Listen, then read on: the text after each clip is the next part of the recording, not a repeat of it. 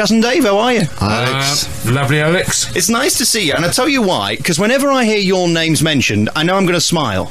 Well, that's nice to know. That's bringing sunshine to the world. That's it. Do you get that a lot, where people just enjoy seeing you and listening to you? We do, as it happens. I think we're basically happy blokes. I mean, we're not comedians or anything, but we're happy people, and hopefully it rubs off on other people. Yeah, they smile when they see us in the street, and that, yeah, it's good. Do you ever get bored of being nice and happy? No, it's not, we don't work at it. I mean, because there are some acts that are very miserable, aren't there? I mean, there's the Verve and people like that seem to like to do that kind of negative, reflective music where you want to kill yourself at the end of it. You guys do the opposite, which is you want everybody to party, don't you? Well,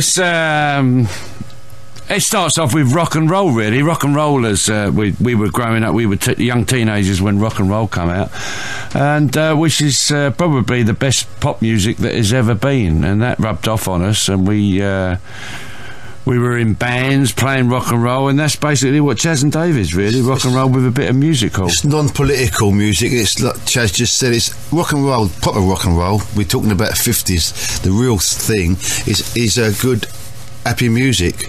It's uplifting, it makes you feel good, and it still does now. When you hear them early records, it still does it for both of us. It seems to me that the reason for your success is the fact that you're normal guys. You've not had any airs and graces about you. You've not changed who you are, where you come from, how you speak. You're just normal guys. Is that very important to you? Well, yeah, that's exactly what we did when me and Dave got together many years ago. We decided to we loved the rock and roll stuff, as I've already said, but we wanted to write songs about things that we knew about and sing in our own accents, become ourselves, really. You were the first to do that, though, weren't you? Was that a risk? In a rock and roll way, we were the first, I think. We didn't look at it as a risk. We was excited by the prospect of doing it when we first started to write songs, because we hadn't done much writing before we got together to write songs. We'd just been musicians in bands. We'd done a little bit of writing, but we got right into it. The best way to find yourself, any musician, is to sit down and try and write songs, and that is the best way to discover what you're all about yourself. You've had so many hits, and they're also recognisable. We're going to play some of them in a moment from now. We're going to ask you which you'd like to play, because you've got this new album we should mention as well called Greatest Hits, which has got 20 of your biggest hits, and you don't seem to have changed much either, by the way. That was something I was going to comment. I mean, you don't seem to have got much older. I mean, what is nice. it? Oil of Oulé? What do you take? My mum always said that it's music that keeps you young, and so I believe what she said. Did you ever dream you'd have a greatest hits? Because, I mean, this must be a good accolade for an artist that, 20 years down the line, people still want to buy songs that they probably bought 20 years ago. Yeah, well, we got a emergence of Chaz and Dave, really. I mean, we did Glastonbury this year, which was absolutely fantastic. Over the last 2 or 3 years, we've been gaining a real genuine younger following without trying. I mean, we've just been ourselves all the way through it, and they've discovered us, and it's a fantastic period. Yeah, so it's built up to the greatest hits CD. Yeah, we've always had a following right across the board, but like Chaz said, these last 2 or 3 years, a lot of the younger people are coming to see us, especially at festivals like Glastonbury, and we knew something was happening by doing the other festivals, because they was going balmy for us, I don't know whether I've got this wrong, but it seems to me that kids today are sick of the pre-manufactured pop idol type of music. They want people that are real, that actually do the business, play and write and have an act, because that seems to be missing now. You can perform, and the Westlights of the world, don't get me wrong, they're huge, they're whopping, but what's their act? And that's something that you guys have always had, haven't you? Yeah, you're definitely right there, Alex. My son said exactly the same thing. He said, because talking to him a couple of years ago when we started to gain a new younger following through the Libertines, really, they helped a long way to say when they stated that it was because of us when they were younger that made them want to pick up an instrument and try and learn to play and become musicians themselves. But my son, he said that the reason that you're becoming so popular is there's exactly what you just said. There's no one around that they can go and see an act, enjoy themselves, see some good music, everything thrown into one and come out and say what a good time they've had. I'll tell you what we're going to do. We'll take a piece of music. We're going to come back and talk about how hedonistic and showbiz your lives were back 20 years ago. I want to know what that was like, because that must be interesting. We're also going to talk about Glastonbury and Pete Doherty and people like that have backed you and given you this refound youth, really, and brought you back on the telly and got everybody talking about you. We're going to take a piece of music from this new Greatest Hits album. What is your... We'll talk to you both. We'll take one from each of you. Sure, yeah. Chaz, what is your number one song that you love to sing and you're still excited to sing? That is really hard, because all the hits we both love doing. I can't really choose. There must be one, though, that you love. You look forward to. For a reason, for all of them. Rabbit, Gertrude, I know Pleasing You, but for a good particular reason. I think that me and Dave was doing this song for about a year on stage, and we knew it was going to be a hit, and the record company was saying, it's a lovely song, boys, but it's not a hit. And we did this song on a TV show that had a good viewing rating, and he got so many phone calls, our manager, the next day. He said, I've got to put it out. And that was Ain't No Pleasing You, so I'm going to go for that. Got a brand new Greatest Hits album out, and it's fantastic. And this is the right time of year to bring out this album, because Christmas is coming, the goose is getting fat, and we're all going to be playing your CD and having a good sing-along. And that's the good thing about you. There's no airs and graces. It's not nonsense kind of arty-farty music. It's music you can sing along to. Well, a lot of it is, Alex, yeah. I mean, we do ballads, we do love songs, but basically it is a happy sort of an act. I mean, like the Sideball song, I mean, you've got to be good to sing along to that, but they do manage it, because quick words in it, but they do manage it. They did at Glastonbury anyway. That's my next question. How do you do it, and how do you remember it? And have you ever got halfway through a song and forgot the rest of it? You just make it up if you forget it. You get out of it that way. We've been experienced enough now to just do things at the drop of a hat, really. That was so unique, wasn't it, Chaz, when you did that in the beginning, or the rabbit. I mean, I can't do it. How do you get your tongue round it, literally? Well, it's like a tongue twister, exactly like a tongue twister. Once you get the hang of it, you never forget it. But like Dave says, we often, and we change, like things like the Sideball song, that goes through many, many phases. We started doing a bit of scat singing in it a couple of years ago. Now that we've drifted off, and we go into a little bit of the diddle-um song at the moment.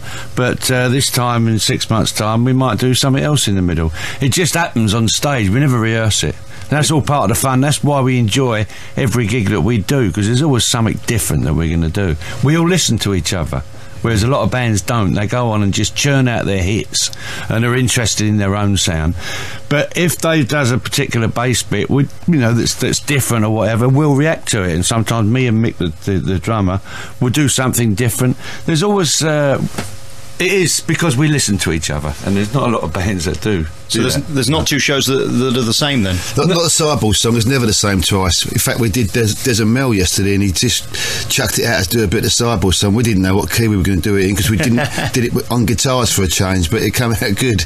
It's basically the same for the general public. You know, they'll hear all the choruses and the verses, but there's always something a little bit different along the line. I notice you're touring again, and you're up and down the country. I mean, you're doing Aldershot, Huddersfield, you're in Watford, Chingford, you're going to Hornchurch, Swindon, you're at the Opera House in Wakefield, up and down the country.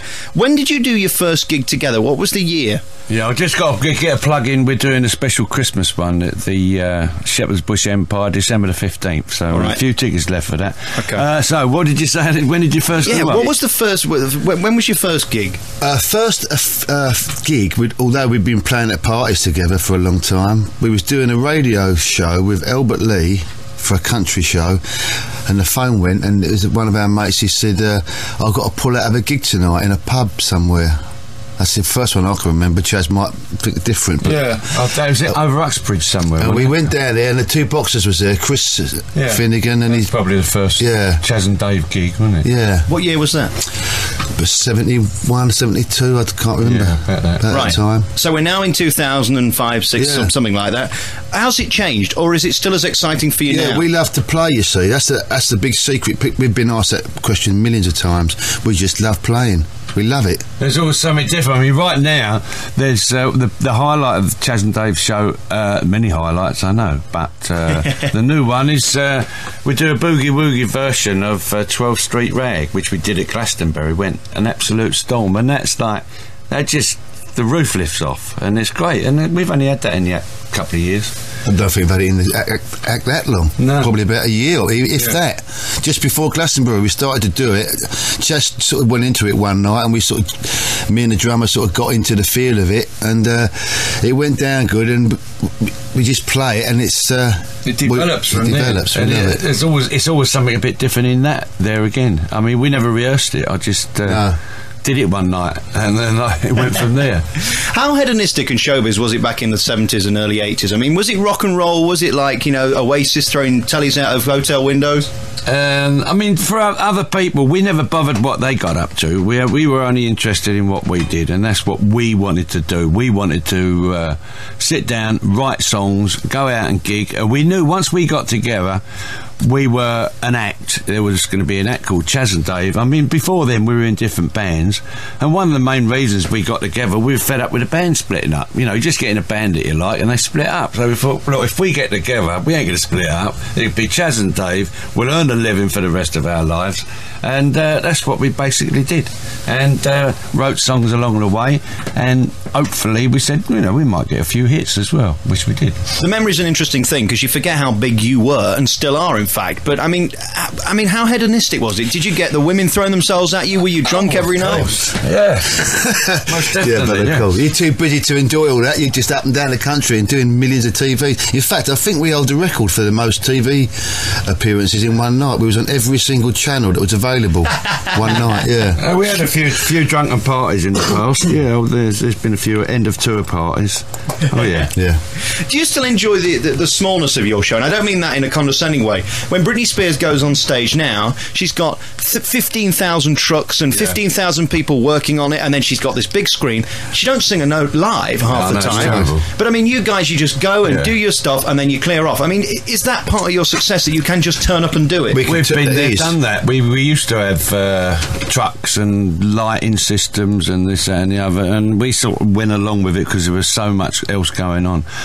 But as soon as we got sensible, we just got rid of the lot, and we were better off for it. It's just piano, bass and drums. If we do a theatre, we do an acoustic set in the first half where we play the guitars, talk to the audience, banjos, general, we call it our front room set, where we just and then the second half we do all the hits. And it's only the three of us, me, Dave and Mick. We can play anywhere, with a small venue or somewhere like Glastonbury.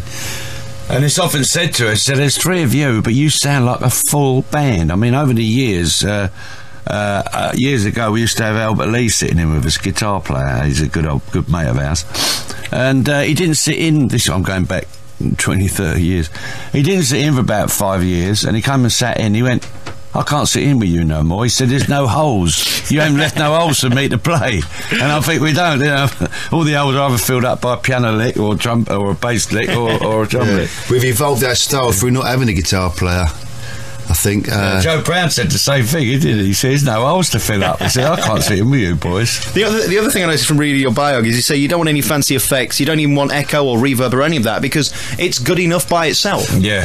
We think it takes the meanness away sometimes, echo. Yeah, especially reverb echo, which is like a false sound. We like the old rock and roll echo. Is effective on some stuff, but...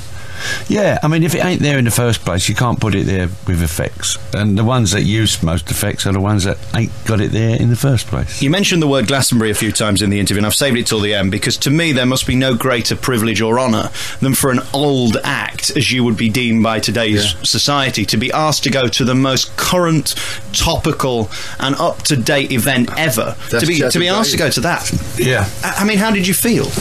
Well, that's Chaz and Dave for you. We've been doing loads of festivals, you see.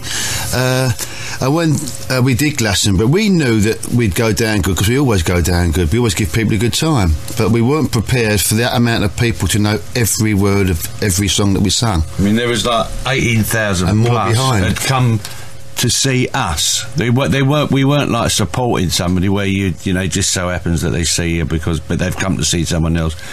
They walked across the place to see us, which is great, and sang all our songs, like Dave said. I think that's really the good example of where age doesn't matter. There's no one else like us, but our music is, well, we love it, and other people love it as well. Age don't even come in, it don't matter. There's a lot of rockers our age still going around. Rod Stewart's still going. I mean, if you're good, you're good, and that's it. You can go forever if you're good.